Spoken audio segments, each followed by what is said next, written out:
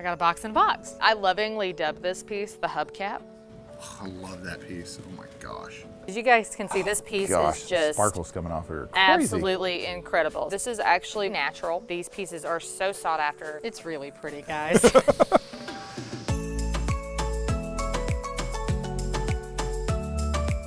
This is like the first time I think we've sat at this table together.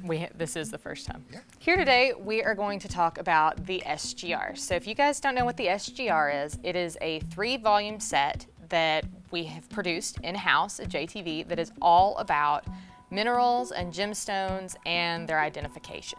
It's got lore, it's got all these interesting stories, it has absolutely fantastic images. It was the original brainchild of one of our founders, Jerry Sisk, who unfortunately passed away, but this has been a massive labor of love to bring his dream to fruition. I use it every day. It's just an absolute wealth of information. We both did different editorial contributions to the book. The 3rd volume is a catalog of just all these absolutely beautiful images. And we're going to show you some of the actual pieces themselves. Did you bring anything? I brought something.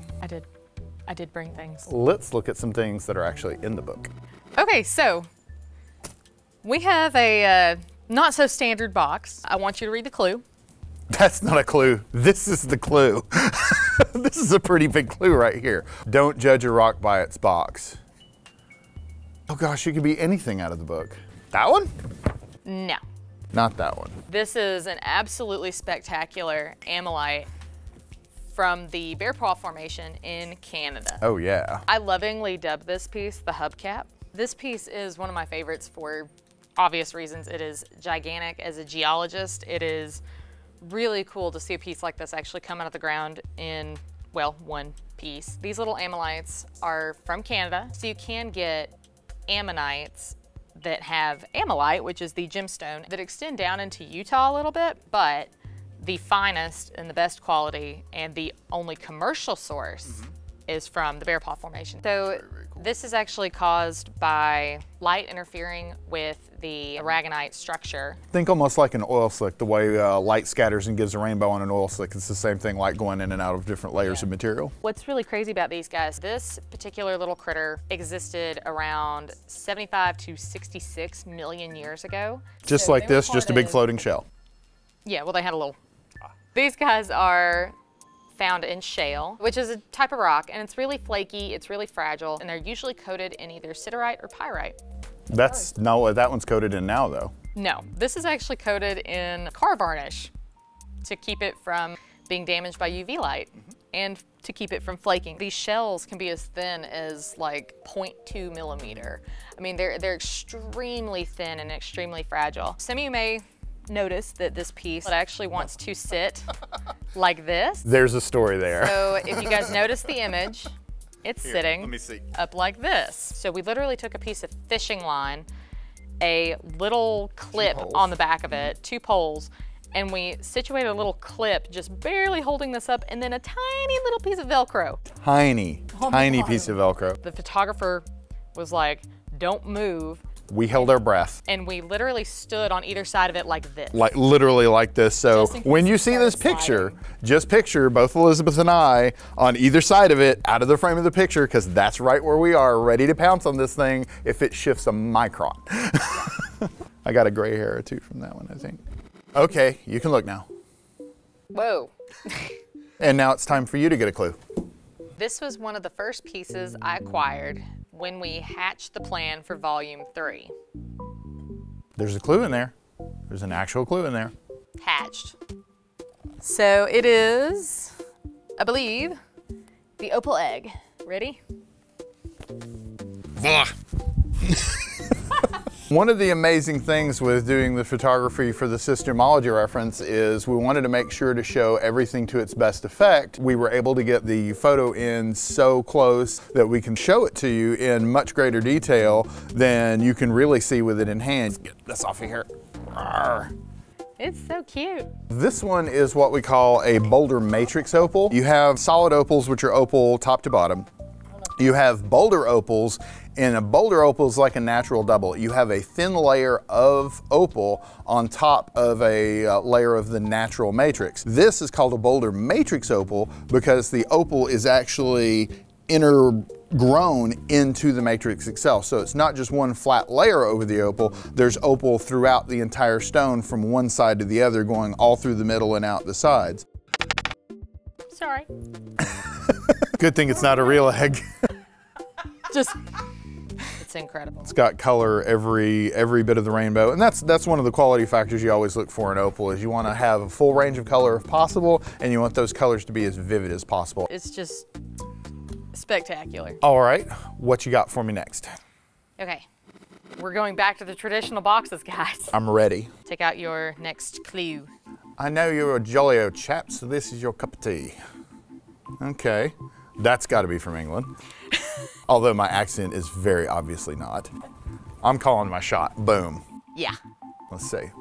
I love these pieces. Yes. This is just an absolutely beautiful fluorite specimen from Rogerley, England. This forest green color is extremely famous from there. This mine is actually a 19th century quarry. They were exploring and they actually discovered some of these fluorites, and it became, for a while, the only mine in England that was exclusively mined for the production of mineral specimens. Absolutely beautiful specimens. They also make some beautiful, beautiful gemstones when cut. Absolutely. Very rarely you find them So, cut, but when you do, one of my beautiful. favorite things about these is their shape. I love that you get these really awesome, they're called penetration twins, in these crystals. And not only that, and let's see if I can get this right. There we go. Oh, yeah, so they have incredibly intense fluorescence. See if it'll actually show more of the natural daylight.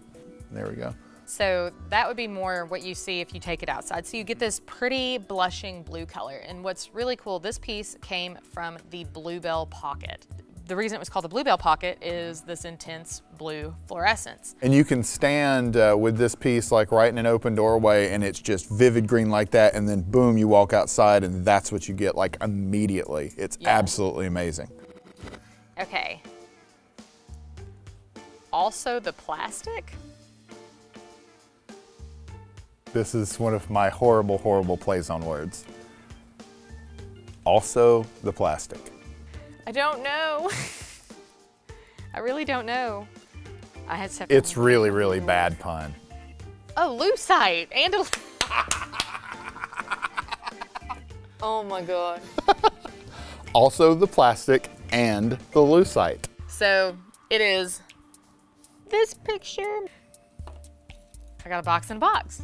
We have an even littler box. Oh, is it sodalite? Oh, it's a sodalite.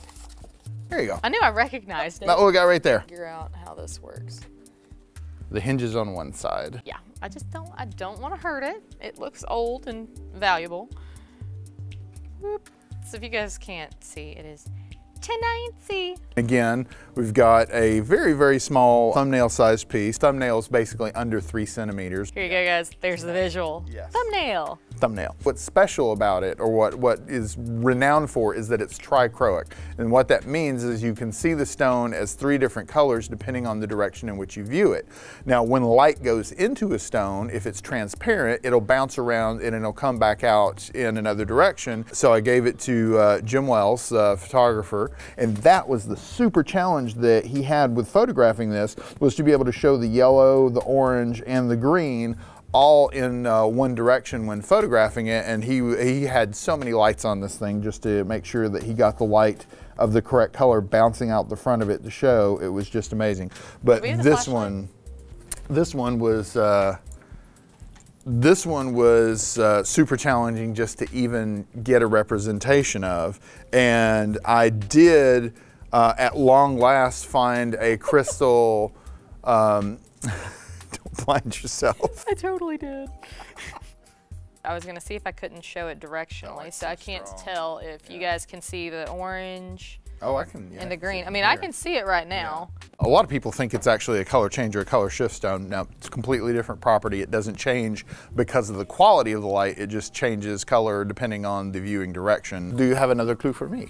I do. Am I going to have to speak in a silly voice to read it? No. There's no need for extra glitter. Oh, boom, that just jumped out at me. I'm calling this one. Oh yeah. I love that piece, oh my gosh. It looks like glitter. Okay. But it's not glitter.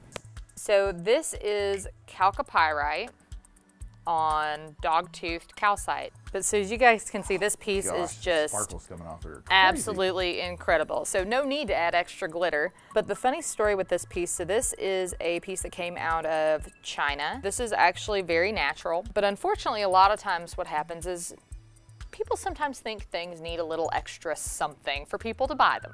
So somebody had the brilliant idea to actually take glue and glitter and put it on this. And so the company that we ended up buying it from had to sit there with a microscope and pick it off of it. The reason that these pieces are so sought after and so just absolutely beloved in the mineral community is because of this beautiful iridescence that you get on these druzy chalcopyrites. So the rainbow colors are actually caused by a reaction with acids in the fluids. Oh, okay. So it's not like an oxidation process. So it's actually a tarnish, but it makes this beautiful effect. It's the mineral has combined with something in the acid to create a little layer that's causing the iridescence. Yeah, and you guys can actually see where it was cut out of the rock that it came from in the mine. I have one last piece for you. Okay. With arms open wide. Actually, with arms wide open. Oh my gosh, that song is gonna be stuck in my head all day. Okay, I think I know which one this is. So this little guy. That is correct. This is our little guy right there. One of the most iconic gemstones is sapphire. Gem crystals are hard to come by because they are so valuable, and of course really fine gemstone crystals often get cut even if they would make nice specimens. This is one of the first mineral specimens that I ever bought. Had no clue as to what I was looking at the time. I just knew I really liked it and I thought it was super, super cool, which is always the best reason to get a specimen or a gem or a piece of jewelry for your collection, is because you like it and you're going to enjoy it. This particular piece is a sapphire crystal and it has two twin crystals coming off of it. It just looks like it's just ready for a hug. A very, very small specimen here, but we're able to use the book to show it to you in immaculate detail. All right, so you've got yours, I've got mine. What is the one that you want to take a closer look at on the table? I like this one. Oh, okay. I love that the more you turn it, the prettier it gets. And just all that beautiful play of color. It looks like somebody put glitter in a rock. It's just so pretty. And for me, it would definitely be this one because, you know, like I said, I love fluorite. It's one of my favorites. If you get it under an intense black light, you're gonna get like crazy fluorescence there. But yeah, this is just really that daylight, inside, outside, inside, outside. Oh, I just love it.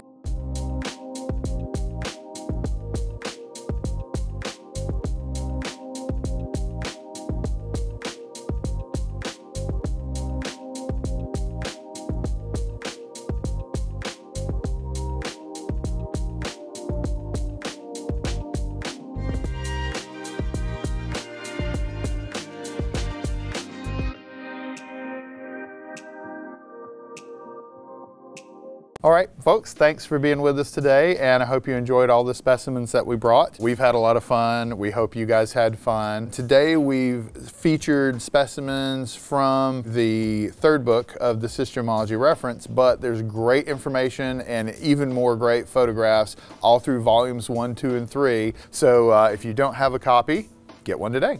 Find the link below. Like and subscribe, ring that bell, let us know that you're here. Use the book emoji in the comments, and if there is a particular mineral specimen or just a mineral or gemstone in general that you want to know more about, leave a comment and we'll see if we can't feature it sometime. Thank you guys.